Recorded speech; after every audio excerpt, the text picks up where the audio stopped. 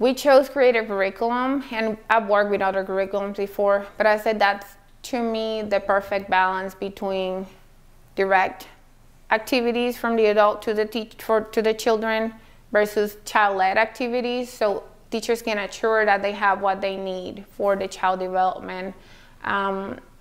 Something that I notice in my experience, that when people are not trained by the people that did the curriculum, they don't fully understand the purpose, they don't know what it is for, and also the assessment, because we use teaching strategies, creative curriculum, and also teaching strategies gold for assessment. That was, for me, one of the most important things, that staff was trained on it. It is extensive.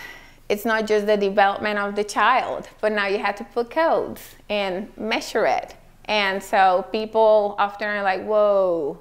And even some of our teachers, after we have Carol, I think was the name of the trainer, she came and did, and everybody, like all the teachers did infant toddlers and pre-K creative curriculum, so everybody had the same understanding of what comes before and what comes after. So even if a teacher is pre-K, they also were training how the curriculum works for infant and toddlers. And in that way, I feel also fills that gap, that sometimes when people is in pre-K, they forget, oh, these kids are not ready. Well, they're doing toddler behavior still. So we need to fill in that gap. And so that helped our teachers.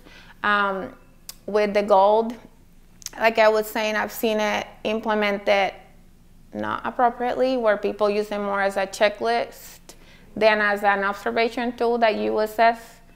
And one of our teachers actually said it. Oh my God, you will not believe what happened before I came here. I used this, but we weren't doing it right because we never were trained. So teachers felt very appreciated as well, that we were able to invest on them and that they could take that knowledge with them. So definitely the establishment grant helped us to being able to bring it, and not just for the teachers, we got the admin training too, so that was nice.